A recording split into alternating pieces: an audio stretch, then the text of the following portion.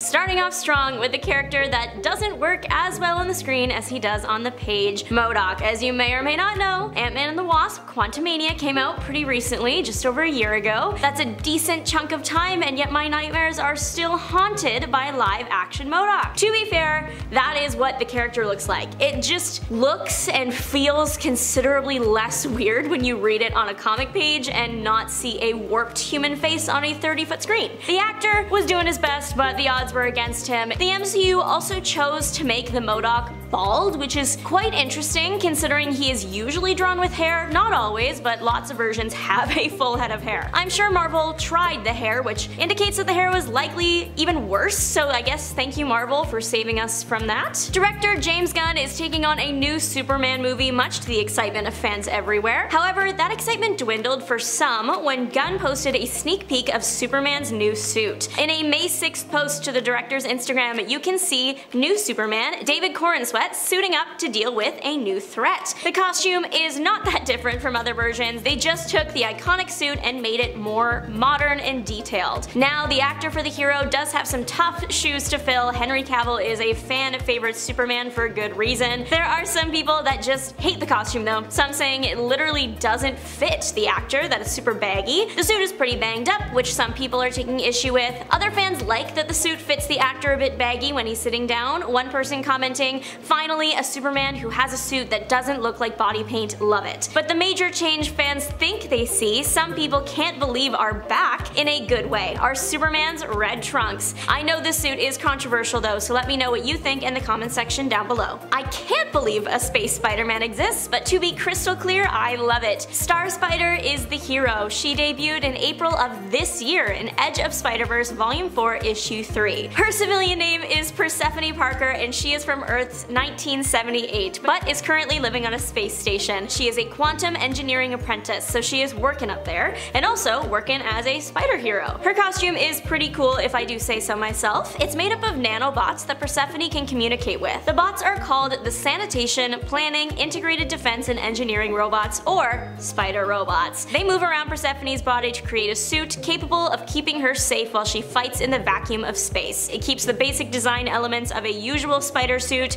spider emblem in the middle, and red and blue, but the spider design looks like it's made of neon, so she literally glows. The suit also looks super sturdy, like it will actually protect her, and it's not just there to look cute. Do superhero costumes apply to cars? I think so, and so I am going to include the kids cartoon series Bat Wheels on this list because I am very confused. I suppose the idea makes some sense considering the success of Disney's Cars. It just looks like a fever dream. The basic rundown of the show is the various cars of the Bat family are brought to life by the Bat computer to fight crime in the disaster that is Gotham City. In this world, Gotham has gotten so bad they need an extra Bat team of crime-fighting cars. The team is led by the Batmobile, of course, sometimes referred to as BAM in this universe. The cars do face off against other cars, typically just like the car version of major Bat villains. There is a random helicopter in there though. I don't know if my Sunday will be spent watching this, but it seems like great fun for anyone with littles. Okay, I will admit that this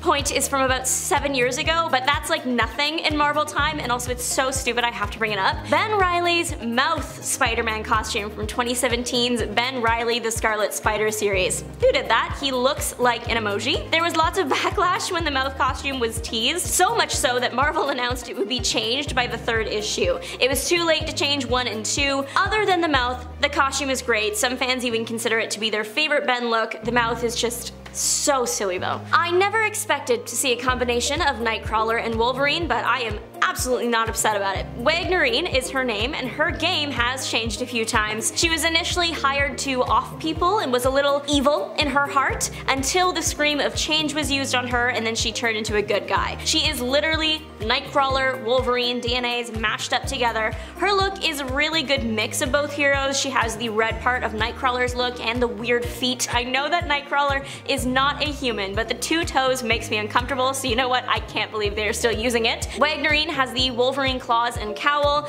The most aggressive combination of the two characters has to be Wagnerine's Nightcrawler tail with a Wolverine claw on it. Lots of recent Batmans have worn a black suit, especially in movies, but the character started out with a grey suit, and it looks like the Bat will be heading back to his roots with the latest redesign. The new suit will debut in 2024's Batman 148 when Batman faces off against his evil alter ego Zur-En-Arrh. It's no secret that DC likes to write some stories with darker themes nowadays, so it makes sense that the characters' outfits get darker as well. But now Batman is lightening up a bit in the costume department, and only there. The new suit is going to be grey with dark blue accents, and it has the classic yellow utility belt. What I can't believe with this look is how big the Bat in the middle is. I know it seems like such a silly thing to notice, but like the Bat is huge. It takes up his whole upper chest. We know you're Batman, we get it. It could just be perspective, but I don't think so. I guess we will have to find out soon when the comic comes out on June 4th. About this time last year, Marvel dropped a version of Venom that is so cool I can't believe he exists. Samurai Venom exists out there in the Venomverse. In the way that there's like thousands of Spider-Mans in the Spider-Verse, there is just as many Venoms in the Venomverse. Takemoto Tatsuya became Samurai Venom when he picked up a black katana. It was infected with the symbiote Venom, of course. At first, Tatsuya resisted Venom because Venom can be a bit violent and uncontrollable, but after an encounter with the Scorpion, he is singing a very different tune. Sometimes Venom is the answer.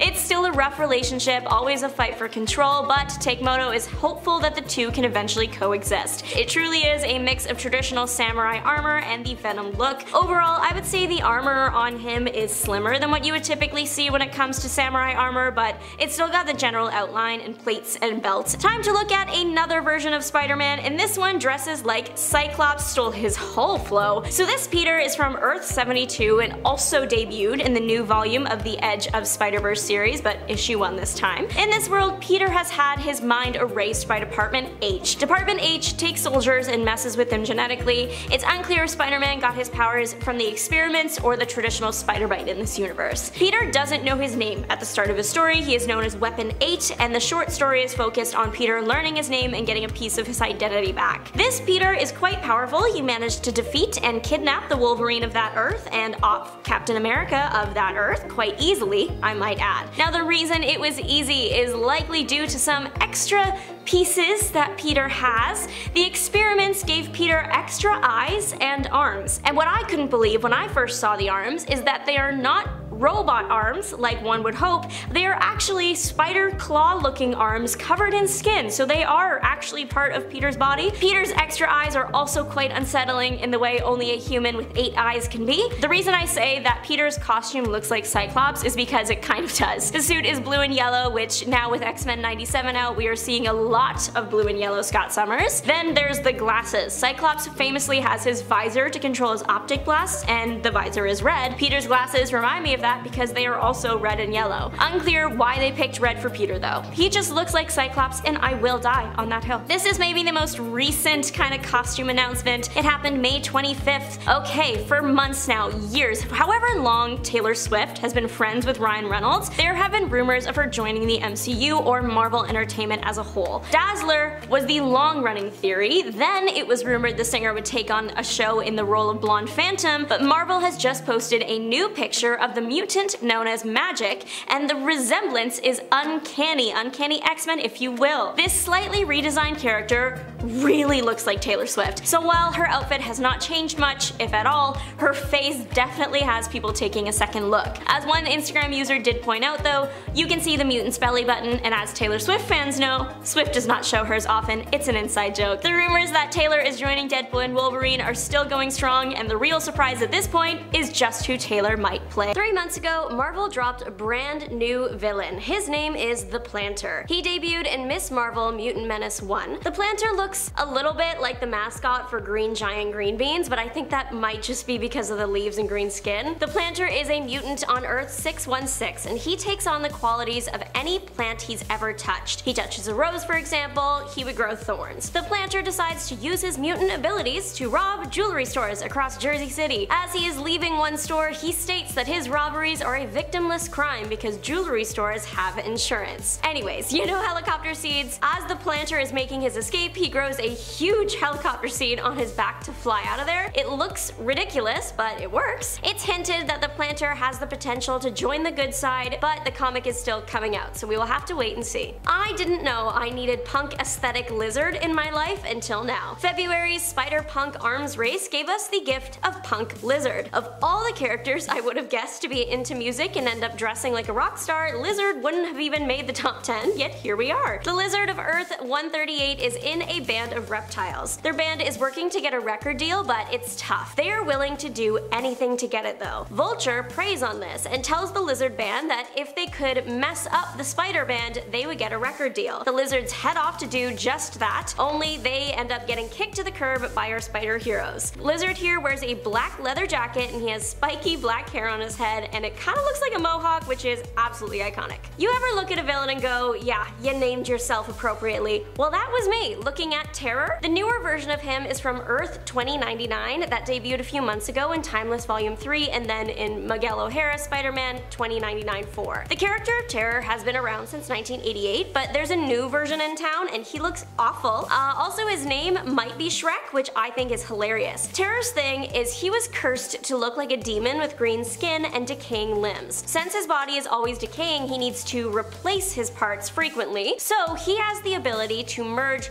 other people's limbs into his own body like a self-made Frankenstein's monster. The version of him that debuted a few months ago is the scariest of the ones I've seen. He looks like he steals people's parts because he is falling apart. He actually has a whole operation for it in this world. He opened the Body Shop, and it's not a place for lotions or soap. It's a place where bad people get lured so Terror can keep their body pieces. Terror was ultimately driven away from his shop by Spider-Man to hide in the sewers. Maxwell Markham, aka Grizzly, originally debuted in 1974, but a new version of him dropped literally a few weeks ago, and he's kind of fabulous. The new version debuted in Spider-Man Unlimited Infinity Comic 37. The first half of the comic is Earth 616. It's normal Spider-Man fighting against the normal Grizzly, so we see what Grizzly normally looks like, a strong man in a grizzly bear suit. Most, if not all, depictions of Grizzly up until this point were a man in a bear suit or wearing a bear skin or fur in some way. The new Grizzly is a different kind of bear. He is still a strong guy, and I'm sure he still wears that grizzly bear suit every once in a while, but on Earth 71,490, he is not just a criminal, he is the criminal, New York's kingpin of crime. Not much is known about him considering he literally just dropped on like May 14th, but we can assume his story is similar to his 616 counterpart. He's shown in his human look with what I'm assuming are some adamantium or gold claws, which makes sense, but he also has presumably the same metal as a beard. I mean, he probably wears it because his like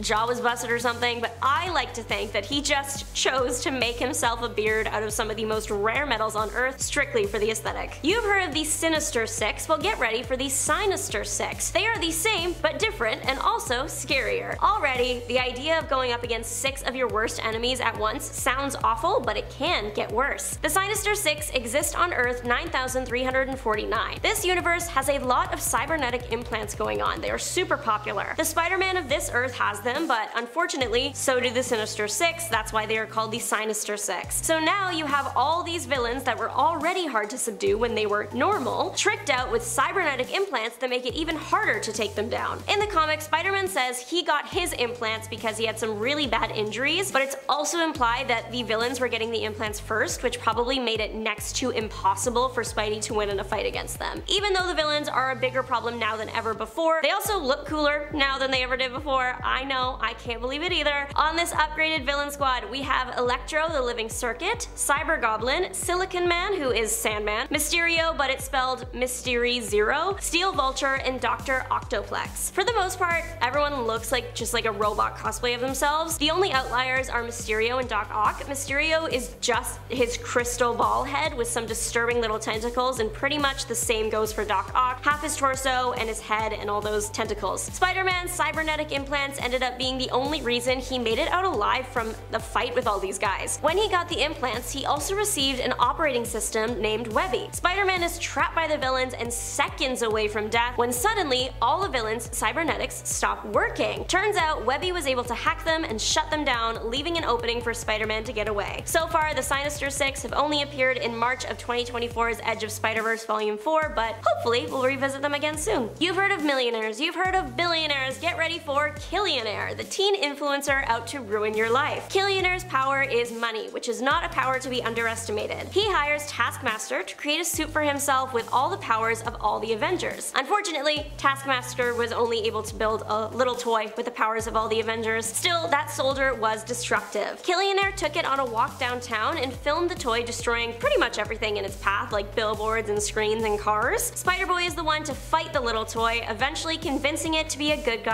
instead, and Killionaire is left with nothing but potential juvie sentence. Killionaire looks like a purple and gold version of Vector from Despicable Me. His haircut is definitely a choice and not one I would have made if I was a super rich kid. Also, the combo of the skinny glasses, turtleneck, gold slim jacket, and massive gold chain K, it's too much for me, I'm sorry, but it's giving Vector. Like father, like daughter, the Ringmaster's daughter has stepped into his shoes and put on his hat. The Ringmaster look was goofy on her dad, and I'm sorry, but it looks a little bit goofy on the Ringmistress too. Thankfully, that is probably the point considering it's the circus. The Ringmistress wanted to make herself into a respectable villain, so she put on her dad's hypnotism top hat and gathered up a team to create her own version of the Circus of Crime. Her colors are green and purple, like her dad, so green coat covered in black stars with matching boots, and then a purple jumpsuit and top hat. The top hat has one of those black and white swirls on it because it's used to hypnotize. This 2024 version of the Crime Circus had a major debut crime planned. They were going to attempt to rob everyone at a fair by making the Ferris wheel into a giant hypnosis device. Did it work? No, of course not. Doctor Strange put a stop to it. The other members of the new Circus of Crime were Jim Nasty, Stefano Stiletto, and Chief Beef. Who knew adding a 0 to the end of 616 would result in the most disturbing Marvel universe ever created? Earth 6160 is the Earth currently being featured in Ultimate X-Men Volume 2. It's the universe that the Maker used time travel to create his perfect world and prevent anybody from becoming a superhero. In this world, we are introduced to this shadow that is like terrorizing this little girl. The shadow's design might be simple, but it is unbelievably unsettling. I think the shadow is also like a real human man too, and he just looks like a guy in that sense. It's the abstract entity side of Shadow that gives me the creeps. It's like this black, scratchy line blob thing with veins and red misshapen eyes. I don't like it. I don't like it. The comics are still coming out. The character debuted in March of this year, so we have to wait and see where the Shadow ends up. Is Venom a hero? Is Venom a villain? It really depends, but Clown Venom did ruin a kid's birthday party, so I think we know what category that puts him in. Cloud Venom debuted in August of last year in Edge of Venomverse Unlimited Infinity Comic 8. The clown was a regular birthday entertainer that happened to be bonded to a symbiote. The kids at the party were being really annoying, and that caused the clown to get so frustrated he accidentally let his sim loose. This caused pretty much every child to run for their mom. Carnage eventually showed up to make everything worse and take out Clown Venom. Clown Venom used a variety of silly tactics to confuse and I guess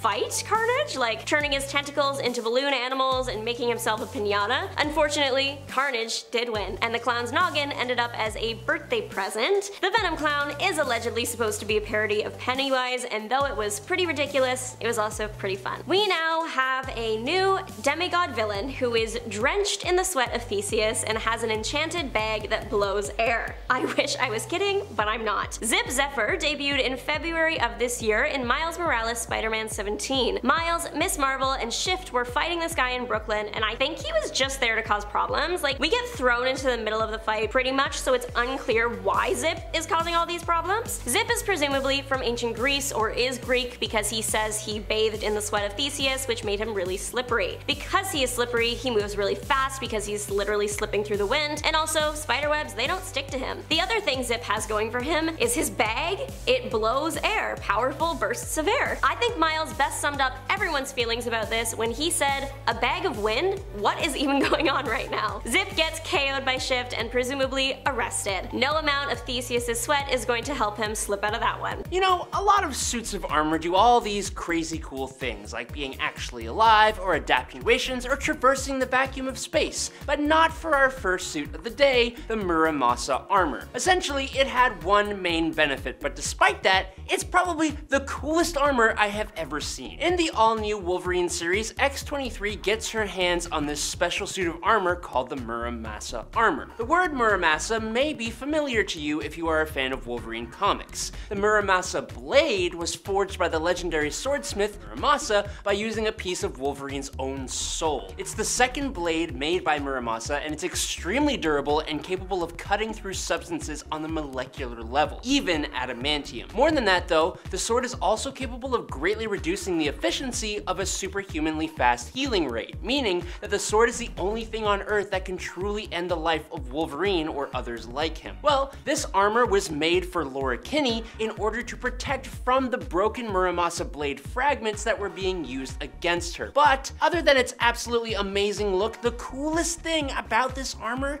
is that it's made with soul fragments of Wolverine, Gabby, and Daken. This thing basically became a Wolverine family heirloom. Now, while the Muramasa armor is just absolutely awesome, this next suit is just straight up nonsensical, but that is why we love it. Tony Stark's virtual armor, or the Model 68, is probably the most unique of all of Iron Man's armors. The virtual suit first debuted in Iron Man 2020, Volume 2, Number 5, when Tony Stark had his consciousness pulled out of his body to save his life, and it resulted in the virtual armor, which was made from the resources of the, quote, 13th floor, which is basically a virtual reality built of solid light. Now, just to preface, I never said any of this had to make sense. The virtual armor, being virtual and made of solid light, could allow Tony to create any tool that he could possibly think of. It augmented his strength, it somehow actually protects against weapons fire, and it's invisible by default, acting as almost a force field around Tony that no one can see unless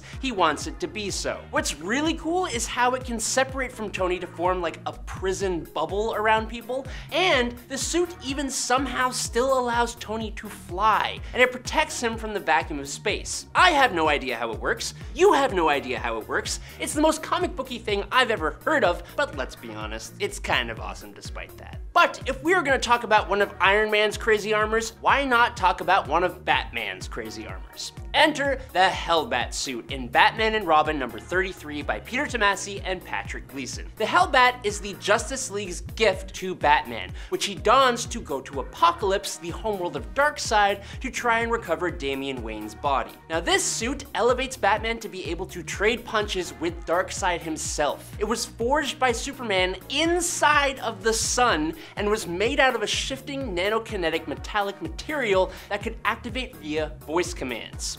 It allows Batman to fly, run at super speed, while also boosting up his strength and durability to ridiculous levels. It comes with adaptive camouflage, a unibeam-style energy blast, and a shape-shifting cape that somehow literally turns into bats when it's ripped off, which is the most badass thing I have seen in a hot minute. Now, obviously, with all the benefits it grants Batman, it has to have some kind of downside, or there's no reason that Bruce wouldn't just wear it all the time. That downside is that the Hellbat suit slowly drains Bruce Wayne's life force and would actually wipe him out for good if he wore it for too long. Luckily, he only needed it to rescue his son, which he achieved in spectacular fashion. He then rebuilt the armor and kept it on the moon just in case. And of all people, Lois Lane was the only other person to use it to face the Eradicator. But going from one of the coolest suits in comic books to one of my absolute least favorites. When Black Condor first popped up on the scene in DC Comics, his choice of garb was interesting. Richard Grey Jr. gained the power of flight from being exposed to a radioactive meteor,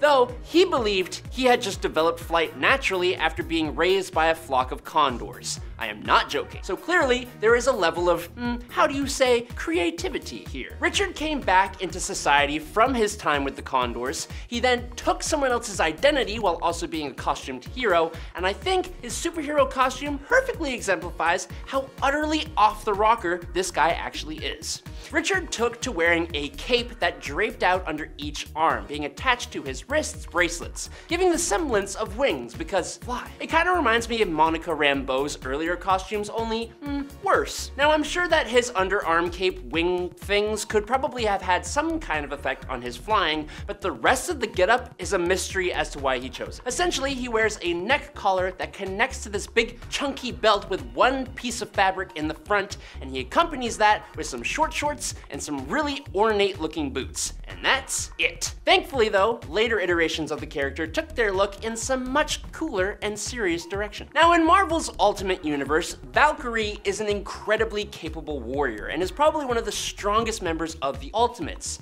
But she wasn't always that way. Initially, Barbara Norris was just a 19-year-old girl with no actual powers who was obsessed with superheroes, specifically Thor. She did have some martial arts skills though, and she used that skill as a member of the Ultimate Universe Defenders, who were really just wannabes. They went off pretending to be superheroes for clout, essentially, until Loki gave them all real powers. She then joined the Ultimates, but all the while she was running around calling herself an Asgardian warrior, Valkyrie initially was pretty scantily clad for most of her appearances. I'm sure there are a group of fans who were all there for that, but for some of us, it just didn't make too much sense. It wasn't until later on, after working with the Ultimates for a little while longer and having some real training with real Asgardians, that she would begin to armor up to bring her more in keeping with someone who was engaging in incredibly intense armed combat on the daily. But for a good chunk of time, she was jumping into battle extremely unprepared. Maybe coming back from the afterlife taught her armor was useful, but on the plus side,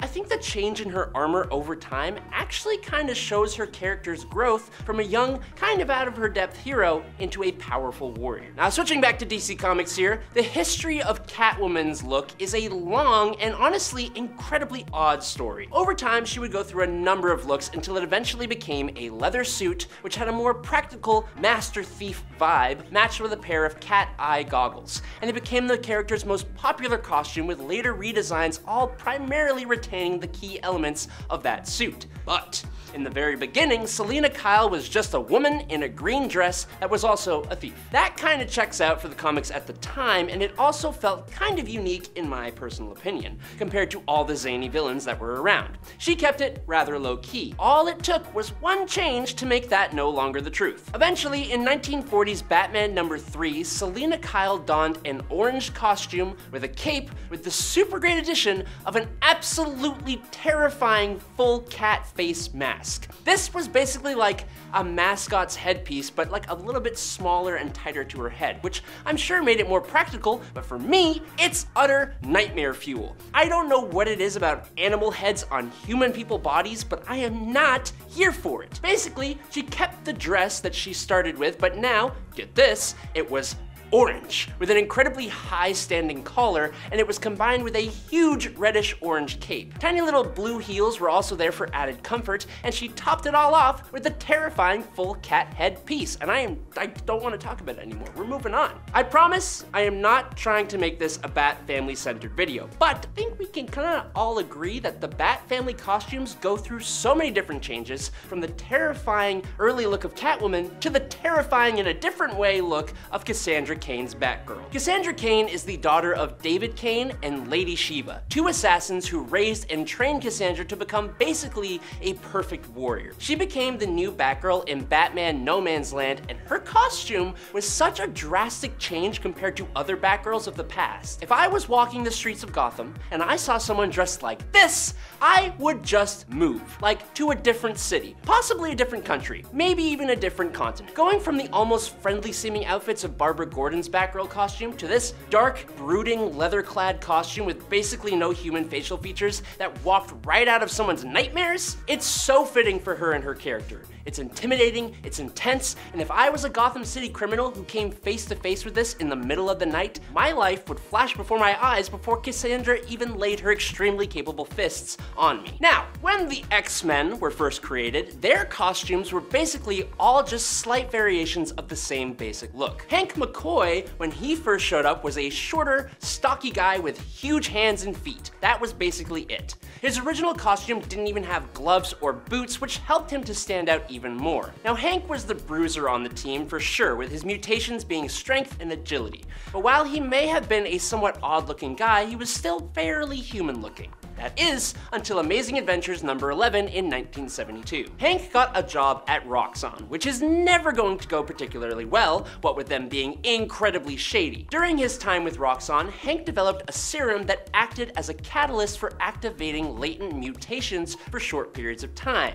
And then he drank it. The effects of this serum ended up making Hank grow gray fur, yes, gray, not blue. His muscles expanded even more, his ears became large and pointed, he got claws, and his canine teeth grew and became fangs. The serum further increased his superhuman agility, endurance, speed, and strength, as well as enhancing his senses, but it became the basis for how Hank McCoy would look going forward. It wasn't until Amazing Adventures 14 that he would become the blue, furry, awesome beast that we know and love thanks to Quasimodo. He's been the same ever since. Now in for our runner-up spot, in the future timeline where Batman Beyond takes place, before Terry McGinnis came along, Bruce Wayne was well aware that his body was beginning to fail him, which meant that he needed to build a suit capable of making up for his aging body. After pouring his vast resources and knowledge into his creation, the Batman Beyond suit was born. After spending years and years fighting crime in Gotham, this suit is only one of a few bat suits that are actually bulletproof, but it can do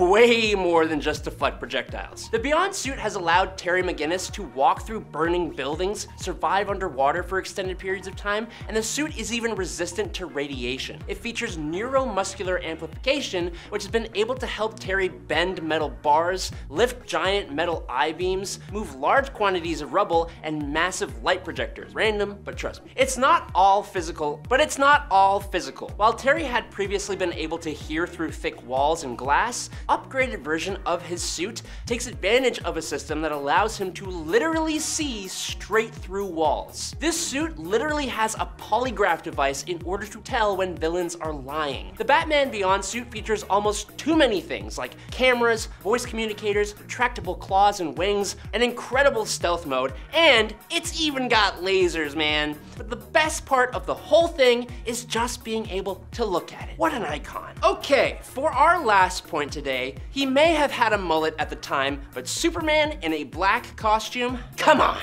After the Man of Steel was resurrected in Superman Volume 2, number 81, after his death at the hands of Doomsday, he came back with an all-black costume with silver accents. I don't know about you guys, and I know a lot of people hate that mullet, but you put any hero in a sleek black version of their normal suit compared to their usual color schemes, and I am there for it. Spider-Man did it, and it was one of his most iconic looks. Superman did it, and lordy lord, he killed it. The costume even got a modern revamp in Zack Snyder's Justice League when Henry Cavill's Superman comes back to life from a very similar Doomsday defeat, and it looked even better that time. Sure, black-suited Superman may not have lasted too long, and sure, the red and blue is just way more iconic and symbolic of the character, this costume has a definitive place in my list of absolutely favorite superhero looks alongside black-suited Spider-Man. Sorry we didn't talk about it. We're starting off simple. Wolverine's blue and yellow suit is iconic. I cannot find fault in that. I am gonna complain about yellow later on, but not here. Wolverine as a character is big and aggressive, so yellow works. He's not exactly one for trying to hide in a fight. When he debuted in Incredible Hulk 180, the only non-threatening thing about him were the whiskers, cat-looking whiskers. Even though they were such a small part of the look, they did wonders for making him look less menacing. Thankfully, literally the next time we see Wolverine in Giant Size X-Men 1, his costume is basically the same, just no whiskers. There is an in-canon reasoning. There's this whole thing where a villain, Mesmeros, takes over Beast's mind and makes him wear a costume made from different Halloween costumes. In the fight to defeat Mesmero, Wolverine's original mask gets torn up, but he can't go face out, so he instead takes the mask Beast had been using, and must have really liked it, because it's been the look ever since. From an out-of-universe perspective, the change may have been made for a variety of reasons. The original mask showed Wolverine's eyes, whereas the new one didn't, allowing for more mystery, which works well with the character. But really, the illustrator of Giant Size X-Men thought Wolverine's original mask looked too similar to Batman, so when Gil Kane drew Wolverine's mask incorrectly on the cover,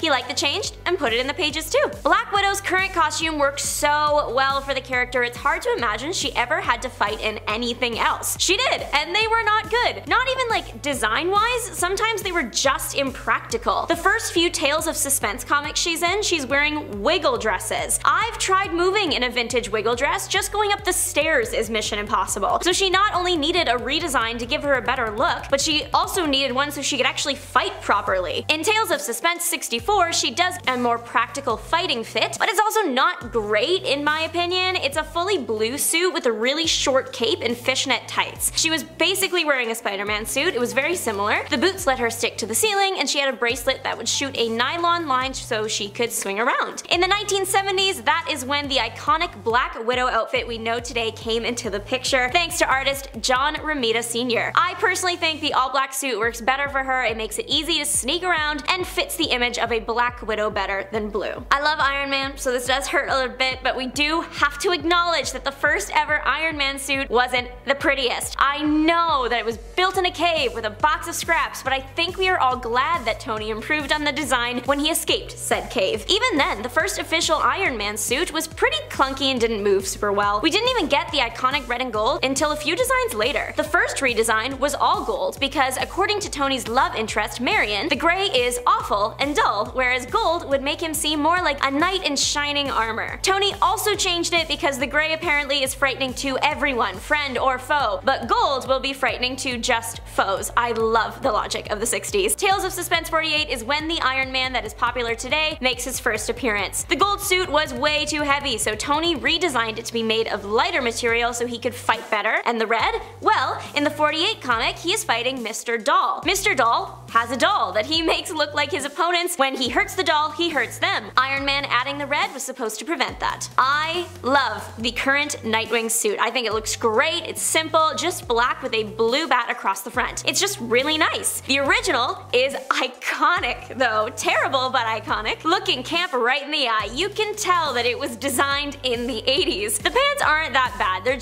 just pants. It's the top. It looks like something Elvis would have worn during his Vegas residency or like an 80s rock star. Not saying that's a bad thing, I just can't imagine having to fight crime in a collar as high as my cheekbones. That has to be blocking his peripheral vision and ability to turn his head. It also has a V-neck that looks great but exposes his chest a bit, and that's where your heart is. You should probably protect that king. The mask is fine, that hasn't changed from the first fit to now. While Nightwing does serve in his original fit, the redesign has become his most iconic look, and I think he serves fighting crime better in that one. Featured beside the first Nightwing fit, like the next panel over, is the original Jericho suit. Jericho is a villain now, but that wasn't always the case. When we first met his super persona in Tales of Teen Titans 44, actually first appeared in 42 but saw the super suit in 44. Point is, he was on the good side. It was later that he switched sides. His suit looks like an 80s colorful Thor. He's got a pink, I'm assuming armored vest chest piece. The belt is massive. It looks like he has a cape, but it's actually a blue hood. At this rate, the Teen Titans will soon be touring the US as the hottest 80s rock stars. I think my biggest issue with the original suit is that it has a very loose white turtleneck.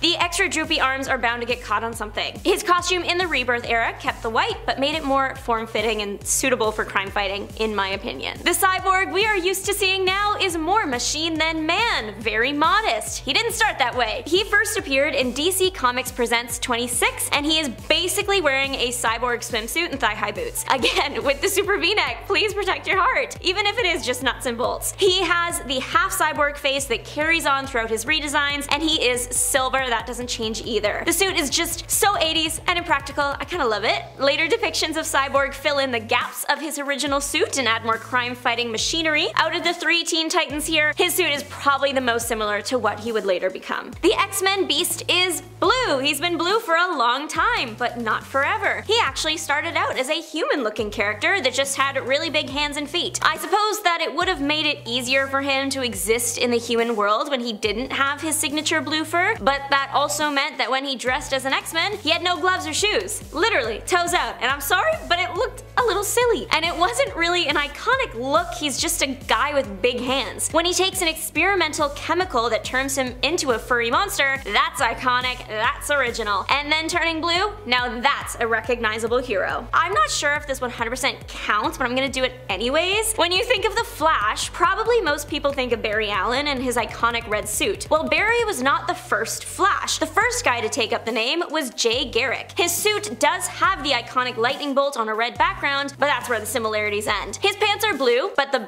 worst part of the getup is the helmet. The character is based on the god Mercury, who wears something super similar. I wasn't around in the 1940s, so I'm not sure how I would have felt seeing it then, but I know how I feel now. It's such an interesting choice, and it doesn't have a chin strap. Wouldn't it fly off? That's a safety hazard. This man runs faster than the speed of light. Getting hit with his flying helmet would take you out for sure. It also just looks a little silly. I think it was a cool idea to base him off Mercury though. I will say I quite like the Barry Allen Flash fit. No possible projectiles from that one, and to me, I just find the solid red to be more cohesive and visually appealing. Daredevil now. Amazing outfit. The original though, just doesn't make sense. Daredevil can't see, but any villain can see him coming from a mile away. He looks like a hazard sign. The all red is definitely more menacing, practical, and stylish. The reason he was bright yellow and red at first is because that was his dad's boxing robe colors, so the suit was a tribute. It's really sweet, but also really visible. In Daredevil issue 1, the suit is hand-stitched by Matt out of old shirts and presumably the robe. I think he knows he's using yellow because he says that each colored fabric has a different feel to him. Matt does make a point of noting when the costume is done that Daredevil will be recognized anywhere. Bright yellow can achieve that, so while he's establishing himself in the super scene, the choice is a good one. This outfit does not last long. In issue 7, it's changed to the full red fit we usually see Daredevil wear. The new red suit design is modeled after the way the Christian Devil is often depicted, which makes sense to me. The design change was addressed later on in a Level with Daredevil section. Turns out, when Wally Wood became the new illustrator, he just didn't like the Daredevil costume and decided to change it. We just talked about Arabian Night a few videos ago, and he fits in here too. Maybe not for the same reasons. See, he desperately needed a redesign because his original concept was a bit racially insensitive. Editor Andy Schmidt is quoted saying the first version of Arabian Night was just a visual stereotype with no real character behind him. The original had a special magic carpet that would only respond to his mental commands, and his weapon was a scimitar. He also had a belt sash that again would only obey his mental commands, so it could be used as binding or a weapon. In the new version, the magic carpet got unraveled and made into a suit for Arabian Night that still gives him all the same powers the carpet had had. The new guy was also given more of a backstory and was designed to be less of an insulting stereotype as described by Schmidt. He is fabulous and deserves attention. His real name is William Talkman. His costume's mask is a working clock. He has this amazing red cape that is lined with fur and a blue 19th century king's jacket,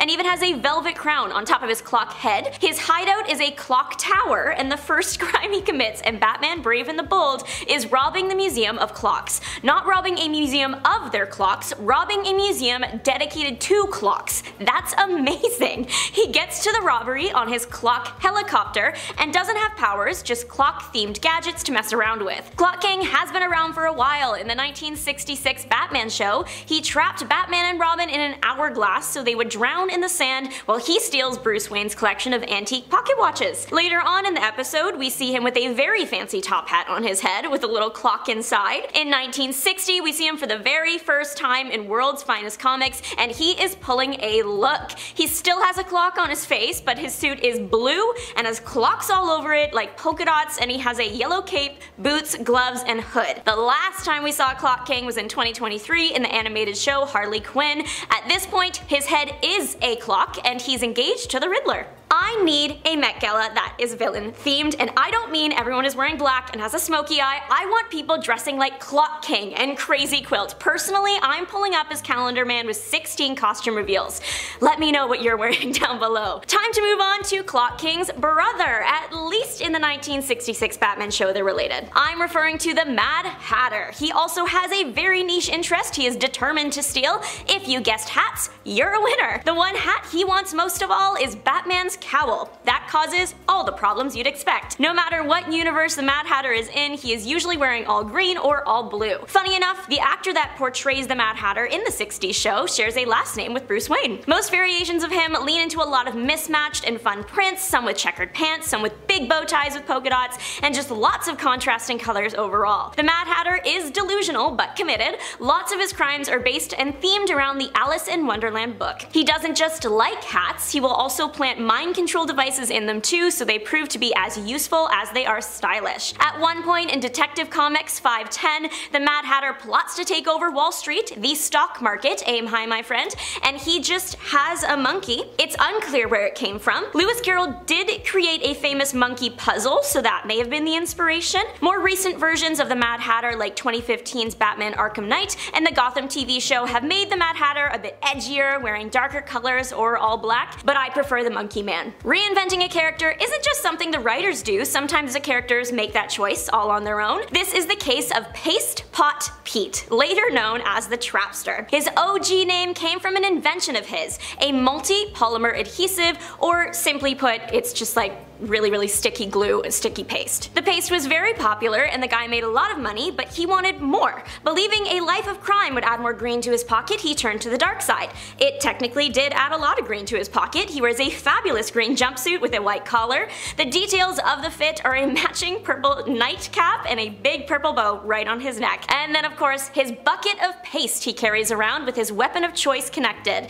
It's something called a paste gun. It's basically an extreme glue gun. Now he did make a bit of green in the money sense as well. He successfully robbed a bank and even stole a missile, but before he could sell that off, he was bested by the Human Torch. This causes a lifelong rivalry. Pete even runs into Spider-Man later on in Spider-Man Human Torch issue 1. Spider-Man gets a very good laugh out of Pete's name, much to Pete's annoyance. This is actually the reason Pete changed his name. It literally says on panel, that's it, I'm changing my name. And he picked Trapster to sound more menacing. The later versions of his costume have upgraded him from having to carry around the massive paste bucket, and instead it flows through a chest piece. His Trapster version changed up his colors, now red and yellow with a backpack that contains the glue. Polka Dot Man is kind of similar to Spectro that we saw in part 1, but is more of a twister board because he has a white suit covered in multicolored dots. He has a red belt at the waist with a circle in the middle and a red mask over his eyes. The dots on his suit are very special. Each one can transform into a specific weapon or gadget when he removes it. So he tears off a dot, that's the equivalent of getting punched in the face. Another is a buzzsaw. His suit is electrically powered, but when he can't access the electricity, he resorts to using a baseball bat. His crime planning method is pretty clever. One time he went on a crime spree around Gotham, and the points on the map turned out to be a big connect the dots picture of a stick man. I'm not the only person who loved this. It's implied that the citizens of Gotham were also big fans, and Polka Dot became a local celebrity, possibly even appearing on local talk shows. He's been featured in Batman the Brave and the Bold, the Lego Batman movie, and the Suicide Squad. The Ringmaster's main power is hypnosis, and he's good at it. I am hypnotized by his outfit. Here's the thing. All the components when they are separate look nice. It's just when they get put together that I am raising an eyebrow. He's got these nice purple pants and a matching tie, a green jacket with black stars all over it, a purple top hat with the circle swirly hypnosis thing in it, and green boots with black stars to match. His boots are nice. I would wear them. A statement boot like that is back in style. Ringmaster leads a criminal organization called the Circus of Crime. Shocking. The crime is he uses the hypnosis device on his hat to gain control of his audiences and then make them give him all their money. He's fought Spider-Man, Daredevil, and the Hulk. In a fight with Spider-Man and Daredevil, Spider-Man gets hypnotized and put under the Ringmaster's control. It is during this fight that we learn that the way to defeat the Ringmaster's mind control is to just knock his hat off, and from what I can tell in the photos, he doesn't have a chin strap or anything, so he seems pretty easy to stop if you really tried. If I were him, I would just add a chin strap. Up next is the musical mastermind that is Clarinetto. He is part of the parody series The Powerful Pachyderms. Clarinetto initially poses as a music teacher, but he reveals himself to be the former head of the Brotherhood of Evil Musicians. The former job reveal also comes with a costume reveal, of course. He dons a red and purple helmet with 2 music notes on top, a red band uniform, and matching purple boots and cape. The star of the show though is his clarinet, which has the power to control guitar strings when he he plays it. Similar to Snake Charming, but weirder. Clarinetto was teaching a group of students. He wasn't really teaching them music, and more teaching them to be celebrity impersonator fighting squads. He and his impersonators are eventually defeated by the Elephant Squad through a powerful energy blast. This entire issue is so fun, it's so ridiculous, and not meant to be taken seriously, and if I could sit in on any writer's room, it would have been this one. The Doom Patrol comics have produced some interesting characters like Beard Hunter. The first version of Beard Hunter is just a regular guy, as regular as one can be when you're a highly trained hitman. Regular might not be the word for this guy, because he is jealous of anyone who can grow a beard and therefore wants to off them and steal their beard. His spoils from the hits are then worn around his waist. He also has a skull on his chest with a beard pinned to it like a brooch. It's a look. Beard Hunter can't grow his own beard, as he has a hormone deficiency. Because of the skull detail on his chest, many people think that Beard Hunter is a parody of the Punisher. His original suit from the 1991 comic is all red, and he has this army green backpack to hold his weapons. Beard Hunter is featured in the live-action Doom Patrol show, and this version is somehow even weirder. He has actual superpowers. He is able to find his victims, no matter where they are, by consuming a piece of their beard trimmings. My favorite fact I learned about him, in the final pages of his debut comic Doom Patrol 2 number 45, he gets electrocuted on tinfoil, and it's so bad that he nearly passes out. Nearly. What makes him actually pass out is when 3 heavenly visitors come to him and he remembers God has a beard. Batman inspires people. On today's list, he has inspired some truly wacky individuals. Signal Man is just another great example. He started out as Phil Cobb, a little guy in terms of Gotham's massive crime scene. He was determined to become a big Batman-level problem, and he figured the best and easiest way to do so was to have an extremely specific gimmick. Judging from the likes of Batman villains on this list already, he's onto something. Signal Man first debuted in 1957. This version of him has a yellow cape covered in green shapes and symbols. There are moons and swirls and even some stuff from the Workplace Hazardous Materials Information System. He wears striped shorts that are very similar to caution tape, and the rest of his suit is red. The whole signal idea came from the bat signal and how much of modern society is run by signals in general. There was also a brief period in 1961 where he viewed Signal Man to be a failure, so he changed his name to Blue Bowman, inspired by the Green Arrow. That didn't work out either, and he was sent straight to jail and not seen until 1976 when he made a comeback in Detective Comics 466 back as Signal Man. He is just a guy, he has no superpowers, but he does carry around a knockout gas gun, and his belt has tech that can change any signal he encounters. The Highwayman of the US 1 comic series is so interesting. The story may be about intergalactic truckers, but it's hard to ignore the fashion choice that is Demon Cowboy Trucker.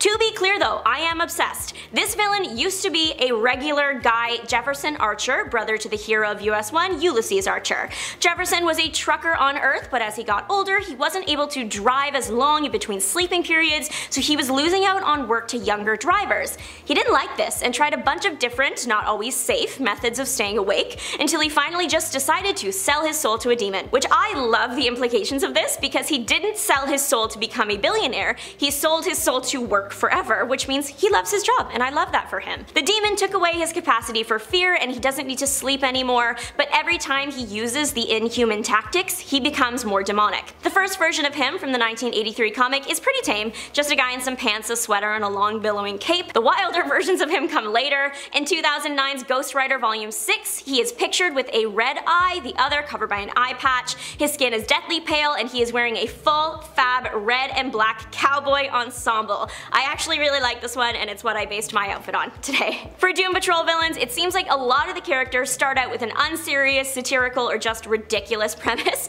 and then the writers take that and come up with a serious, genuine backstory to justify the choice. We saw this earlier with Beard Hunter, and we will see it again now with Codpiece. The creator of Codpiece, Rachel Pollack, was asked to do a one-shot for the Doom Patrol series, and she got creative and pulled from a hero, Green Arrow. She said during an interview with Fortress Comics that she was intrigued by the idea of Green Arrow's single quiver holding dozens of different types of arrows, and thought the absurdity of that would make a great parody villain. The adult themes in Doom Patrol then inspired the stroke of genius that was Codpiece, because that is a real accessory that has been used by men for hundreds of years for the same area as Codpiece's weapon. A modern version of a codpiece that is used nowadays would be sports protective equipment. The rest of Codpiece's outfit is pretty normal as far as villain outfits go. It's just the multi-use weapon on his lower half that is wild. The thing has lots of features. Most interesting to me is the retractable boxing gloves. Codpiece's serious backstory to justify him wearing this is one time a girl told him she didn't want to go out with him because he was short, and he is not the sharpest fork in the drawer, so he assumed she must have been talking about something on his lower half. While Spider Armor MK1 might look a lot better today in its modern iteration, initially when it debuted in Web of Spider-Man issue number 100, it looked honestly pretty goofy. It's giving tinfoil vibes to me. Tinfoil armor, which might actually be what it's made out of, at least in part, as Spider-Man refers to it being made out of a material that is known as being pseudo-metallic, which sounds like it's not really made out of any true steel or like any other real metal. Pseudo means imitation, basically, something that's not genuine, and metallic just means resembling metal, so I'm not surprised this suit was initially shattered in its first incarnation. Rest in peace, pseudo-metallic aka tinfoil suit. Pretty sure it's tinfoil. Pretty sure. What is happening with some of these suits in Spider-Man 2? I really want to like the hair poking out here, and honestly I do love that Miles' hair is dyed red for this look, but at the same time, why does it look like the suit is just perfectly cut and molded still? Like, it looks like someone went in Photoshop, right? And they had the full mask, they had the full head. They literally removed the top of the mask, the top of his head. The lines are just too sharp, and the mask does not look like it is properly formed to his head. It literally looks like he's wearing Lego hair a little bit. But aside from the hair rant, which, let's be honest, that's most of my point here, and I'm gonna talk about it probably again, to be honest with you. I'm not sure how I feel about this look when it comes to just even the shoes. Why are the shoes always throwing me off with Miles' look? I mean, a lot of the times I get stuck on the shoes. This is Miles Morales' Red Spectre suit, by the way, from Spider-Man 2 on PlayStation, and I don't know how I feel about it, other than I simply don't like it. I want to like it, but I just can't. Just what is even going on in Spider-Man right now in the comics? What is happening? Someone help me. Part of me wants to read and like find out, and then the other part of me is honestly a little too scared to read and find out. I'm a little nervous. This new suit of Peter's, though, in Amazing Spider-Man, which will make its first appearance in ASM issue number 53 this summer, or just before, presumably, based on the cover for issue number 53, and honestly there's a cover, I think it's for issue 52, it's like the costume is teased, but then issue 53 we already have the cover for, so I don't know. This costume, though, it seems to give us a sense, at least,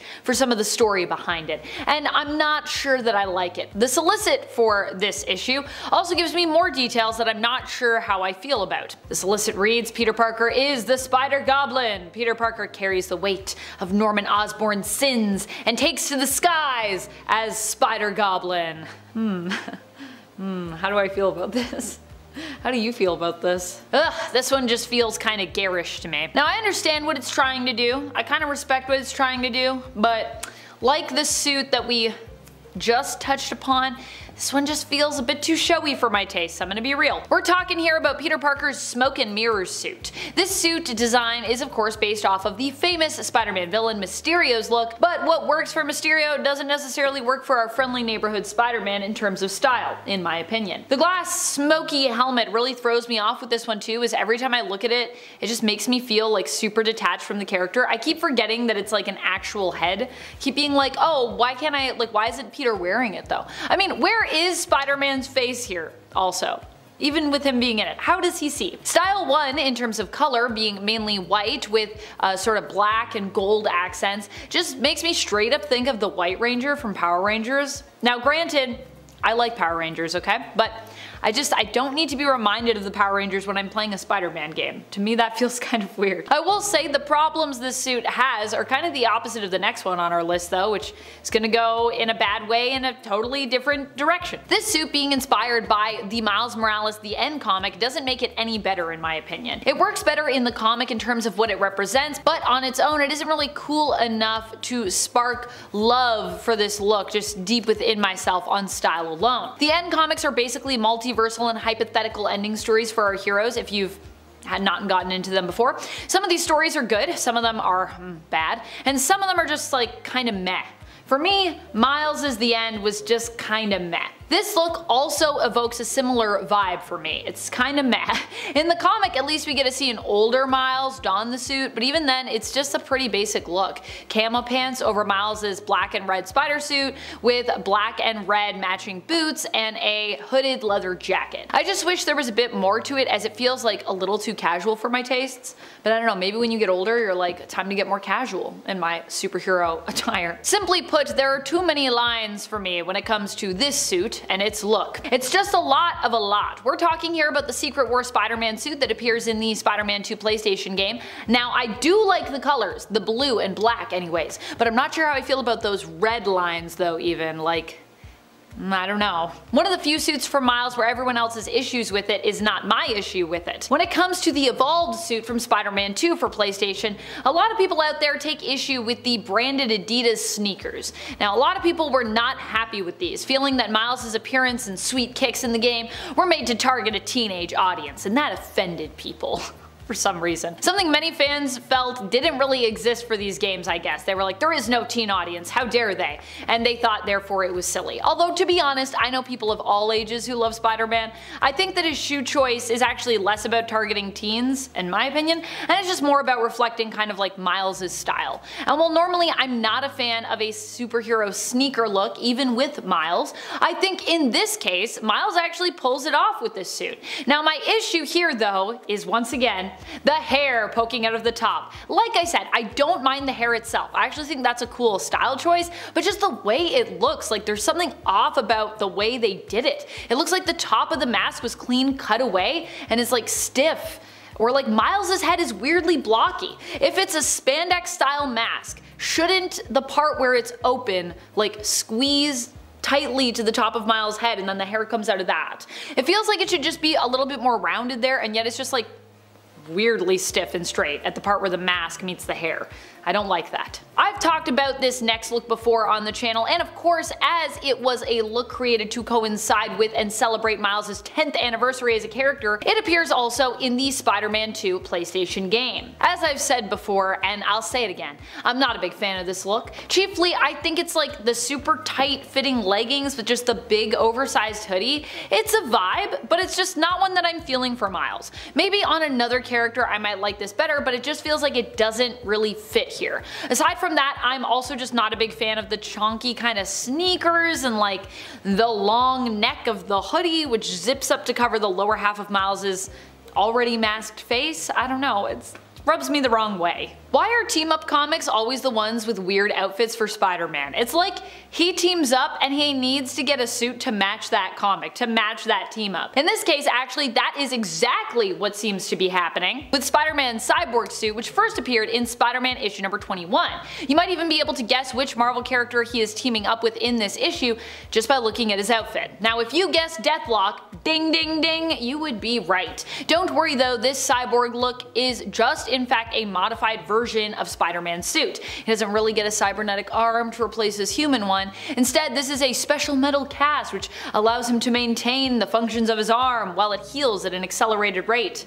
Apparently, according to the issue. The Electro-proof suit is an insulated suit that Spider-Man wears in issue number 425 of Amazing Spider-Man, and it is a wild one. It is a wild suit, and it is also a wild issue if you haven't read it. Now, this was at a time where Electro had beefed himself up in terms of his powers, essentially becoming what he'd describe as an electric god. This is also when Electro had pierced ears, by the way. What a great look. Well, the suit that Peter wears here doesn't look all that great. I am glad that it led me to this issue, as I kind of love how just like super 90s this issue is. It led me to a time that I didn't know I needed in my life right now, a time when Spider-Man and X-Man Nate Gray were besties just teaming up in New York, and I'm kind of here for it. In this issue, Spider-Man even kind of saves Nate, although Nate pays him back by saving Spider-Man later on, so don't worry about that. But Nate in his fight against Electro is surprisingly not doing so hot. Yeah, at one point he almost gets like completely KO'd by Electro. It's bizarre. That's just how crazy Electro is in this issue. To help combat the sheer power of his electric touch, Spider-Man gets himself an insulated suit to go over his standard suit, which basically looks like it was made out of patio chair cushions and rubber tubing to me. Which, in Peter's defense here, could make good last minute insulation materials, to be honest. I don't know. Science. maybe science? Changeling, I've talked about this mutant a few times. He is the telepathic shifter that pretended to be Professor X, so Professor X could go underground to prepare for an alien invasion, had an identity crisis, decided to be a good guy after getting a cancer diagnosis, zombie version of him shapeshifted into Elvis to help out She-Hulk in a car chase. Hope that's all ringing a bell. So yeah, normally we talk about his powers, his life story, but today we are talking about his original outfit because what is he wearing? Blue morph suit base, which is fun because the alternate universe version of him is named Morph. Honestly, the body of it all is fine. It's the helmet. What is that? Who made that? Changeling can change the appearance of his costume at will, and that's what he picked. I have tried to find the reason he wears this helmet, but the truth is the character isn't that popular, so there really isn't much. I did find one hilarious description online. The most interesting thing about you is that ludicrous purple turnip of a hat. Sums it up, methinks. It must have something to do with the fact that he has telepathic powers, but I, for the life of me, cannot figure out what it has to do with that. Sound off in the comments down below if you know what is going on with the purple turnip. Again, with the headpieces for this X-Men, Feral sporting some sky-high hair, or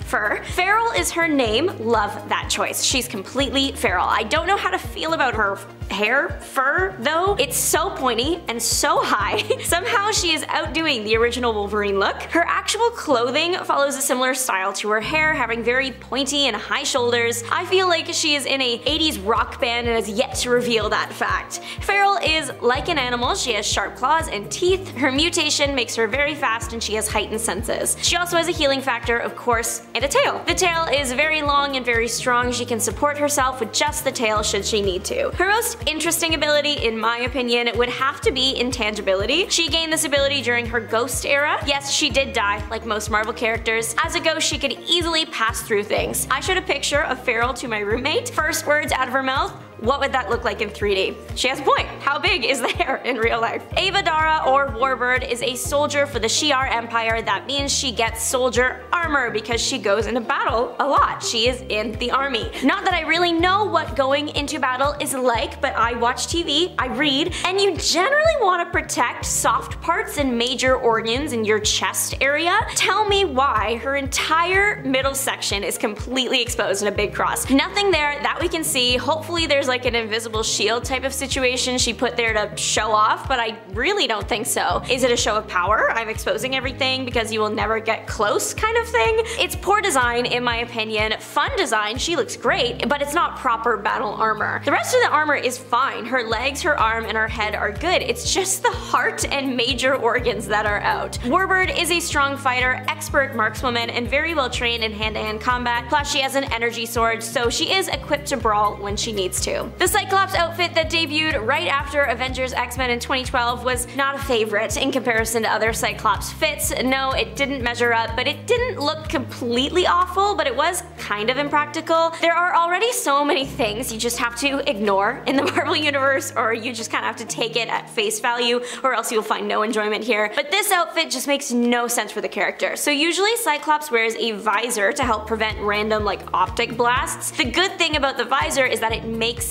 sense. If he needs to remove it, he can do so easily. It makes sense that something could be built into the visor to prevent the random optic blasts. So when the new fit dropped in 2012, there were a lot of questions. The suit itself is forgettable but fine, just a red suit with lines on it. It's the head section that is weird, again with the helmets and heads and masks. So instead of a visor, he just has an X. X across the eyes. Not sure what the X is made of, presumably fabric, but then what fabric is going to prevent optic blasts? Maybe it's made of a hard material to prevent optic blasts, then if he needed to remove it, would he just need to take off his entire hood? Questions everywhere. This one loses points simply for being unrealistic to the universe, which is hard to achieve. Magneto has had a number of outfits over the year, and I have put this one in the middle because I can't decide if I hate it. In 2021, Marvel released a bunch of character designs for the Hellfire Gala. It was the Met Gala for mutants basically, so everyone is turning up in exaggerated versions of their usual outfits or something representing their powers. Some people hit it out of the park. Emma Frost, Colossus, Sunfire are some of my personal favorites. Magneto's is giving. We can't deny that he put his all into his outfit. He's like an Elton John steampunk Magneto. There are aspects I really like. His gold cane is his helmet, and the suit is fun. It has lots of intricate designs and a rose pinned to the collar. Most of my problem, my side eye, is directed at the top hat. I don't think I've seen someone wear a top hat well since like 1900 or a magician. Yeah, I just can't decide if he looks majestic or too over the top. Let me know what you think. Nightcrawler slays right now. He's got a good look going for him. His look in the 90s Excalibur era, not a fan favorite, and it's not hard to see why. Nightcrawler now is like this cool guy. Sure, can his red neck cape be drawn a little extreme? Yes, but he makes it look cool. Unfortunately, I can't say the same for his 90s choice of fashion. Lots of characters got bold redesigns in the 90s, some worked, some didn't. In Nightcrawler's case, they gave him a goatee and overall made him a pirate. He looks like a pirate. Give him the hat, that's a pirate. He has a little gold earring, that's not that bad. I feel like they could bring that back no problem. His belt is weird though. It looks like it might actually be undergarments, I don't know. The red V that we are used to seeing on the character, but made out of this like loose piece of fabric. It looks like he got into an accident in the sheets section of Bed Bath & Beyond. Generally, fans agree that this redesign was a miss and are glad he has a different fit now. Wolverine's debut costume, the one that was basically the yellow and blue standard but had little whiskers, that one surprisingly isn't the worst thing Wolverine has worn. Maybe the worst thing designed for him, but he has served worse. In X-Men 107, Wolverine is fighting the Shi'ar Imperial Guard. The Imperial Guard wears these outfits that are great for them, sure, but not so great for Wolverine. They are like these brown skin suits with a dark brown stripe up the middle and a belt made out of bones. Sounds like it should slay, right? The thing is, when Wolverine is drawn far away, it looks like he is wearing nothing but a thick ribbon. Physics, we don't know her. He's not, of course. The reason he had to wear the suit in the first place was because he got burned up in the fight and he needed something to wear that wasn't fabric shreds. An Imperial Guard was nearby and Wolverine took him out and wore his clothes. Professor X has sported some looks over the years. This one has got a touch of whimsy, a little bit of magic, and one man looking pretty in pink. Uncanny X-Men 153 gave us the gift of pink wizard Professor X. Unexpected turn for him, of course, but he didn't actually wear it. This issue of Uncanny X-Men featured the X-Men cleaning up after an attack, and Colossus's younger sister was scared to sleep because of the attack. So Kitty tells her a story to help her sleep. That story was Kitty's fairy tale. It featured Kitty and Colossus as pirates, Cyclops and Jean Grey as the prince and princess, Storm as the genie, Nightcrawler as a bamf, Wolverine as an unnamed meanie, and Professor X as the wizard. Professor X as the wizard was a moment. The comic was a little racially insensitive, but not the worst I've seen from Marvel, but also like not amazing. So Pink Professor is sitting on a magic carpet and he's got this hot pink robe covered in white stars and moons. He has a true wizard hat on his head with a little gem right in the middle and a very long mustache. Everyone across the board is sporting slightly goofy looks. This one was just the most shocking to me. So Rogue and the color green are best friends. She looks great in green, but once they made her green, like Shrek green, why? This was in Uncanny X-Men 190 and 191. This story was about that time that New York was transported back to the Middle Ages because a wizard couldn't get tickets to a Renaissance fair. I'm kidding. Kulan Gath is just weird. He made it so everyone in NYC acted like and believed they were in the Middle Ages and dressed like it was the Middle Ages, except Spider-Man. Not about him though. This is about what they did to Rogue. Redheads in green is a moment, you know, with the color wheel, backed science, and everything. So when Rogue wears green, she looks great. When she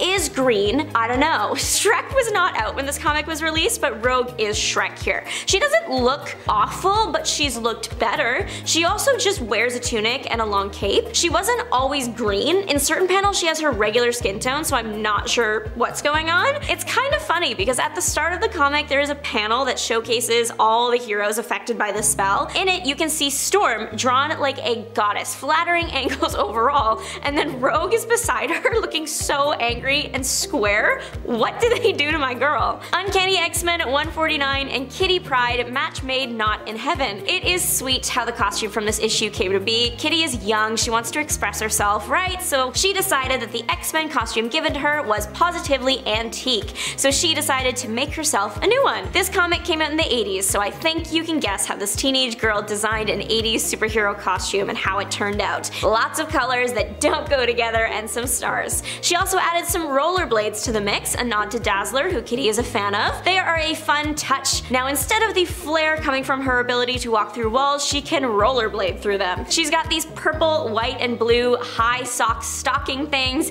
and I think a gold base suit. On top of that, she's wearing green shorts, a purple X-Men belt, orange gloves, purple mask, and a red tank top with blue lightning strikes on it. The gloves also have blue stars on them. I was not a teen girl in the 80s personally, so I'm not sure if this was like the dream fit. If you were a teen girl in the 80s, please sound off in the comments. Let me know if you would wear this to the roller